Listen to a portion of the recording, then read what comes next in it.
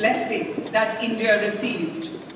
And we believe that it is our good fortune that we have the special responsibility to involve ourselves actively in the promotion of dialogue among different religions, faiths, cultures and civilizations, exactly the way Mahatma Gandhi would have done.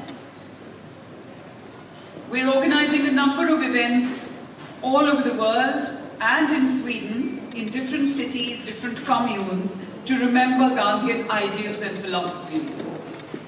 Although he is remembered for his struggle for India's independence from the British, and he is revered by us Indians as the father of our nation, lovingly called Bapu, which actually means father of the nation.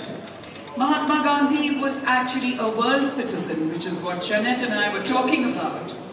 His message of peace, of truth and non-violence, these are universal values that have inspired generations of leaders around the world. His ideas and principles remain relevant even today, particularly as we continue to grapple with threats of intolerance, violence, terrorism, and wasteful consumption across the world. The power of peaceful means to seek justice. The effectiveness of non-violence in countering force. Respect for diversity within and between societies. Fighting social prejudices and promoting social reforms. Conservation of nature.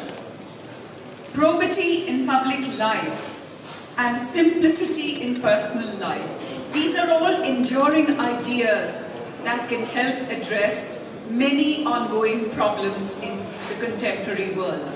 And these values are exactly what Mahatma Gandhi stood for.